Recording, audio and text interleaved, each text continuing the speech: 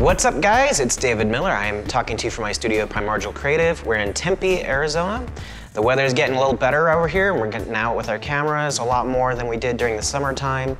And I want to tell you about the filters that actually stick on my cameras. These are my favorite things in the world because they do in-camera effects and they make my life easier, and they really add a lot to my photography and my video work.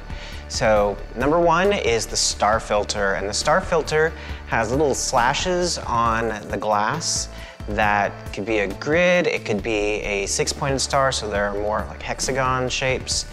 But these slashes make the light turn into twinkly stars as it passes through your lens. And that might not sound like a lot, but it really gives a lot of life and energy to the light that is behind your characters. Every time I've used it and compared to a photo that didn't have the star filter but was shot in the same scenario, it was just so obvious that one really stood out from the pack and felt like it had something super special about it, and the other one felt kind of dead and bland. The next thing I use quite a lot is the prism filter. And like the star filter, it distorts the light as it comes through it, but the prism filter is really thick and it splits your image into however many sides the prism has. So I've seen ones that have 6 sides, I've seen ones that have a square in the center. I've seen the Bohemian Rhapsody video, and you probably have too, where Freddie Mercury is split into many different dimensions. That's all done with the star filter on the camera. Also, one attribute I really like about it, and maybe not everybody would, but this is a very thick piece of glass, and ultimately that is going to degrade your image. It's going to soften it, and it's going to cause this little purple fringing on the edges of areas that are really bright.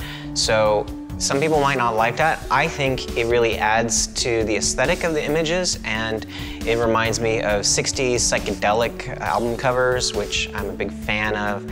I like trippy stuff. The other filters I use on a regular basis are the neutral density filters, and I happen to live in the brightest state in the country, and the sun is so overpowering here. We barely have any clouds that you have to do something to cut down the light as it passes through your lens. So a neutral density filter is equivalent to being sunglasses on your camera. And if you've ever seen the kinds of images where the water is rushing so fast, it looks like it's misty, it looks like it's magic, that is because of the neutral density filter. It is allowing you to shoot in slower shutter speeds, in bright daylight.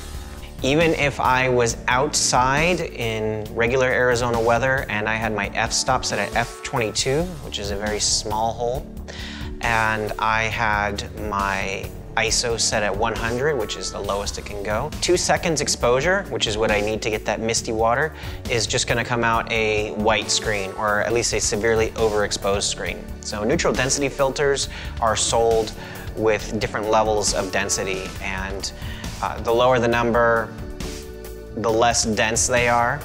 But if you put on like an ND10 filter, it's going to cut down a significant amount of light, and it's going to allow you to shoot at a much slower shutter speed if that's your desire. If you want to shoot at a higher shutter speed and a wider aperture, that's also an option. So you can do some of those really lovely portrait effects, have that nice bokeh in the background where everything goes all smeary. You can shoot that in bright daylight, but you're gonna have to have that there neutral density filter. So guys, I gave you 3 filters that are my favorites. They're always in my bag, and I've always got one or the other on my camera. If you are wondering, is there something special I can do in camera that is gonna look cool, is gonna add something extra to my photography, and doesn't cost a lot, then I totally encourage you to explore the kinds of filters that are out there for your lenses.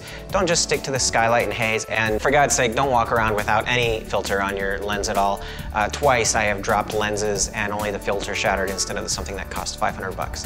So take it from me, you gotta have a filter on your camera, and why not make it something that adds to your creativity?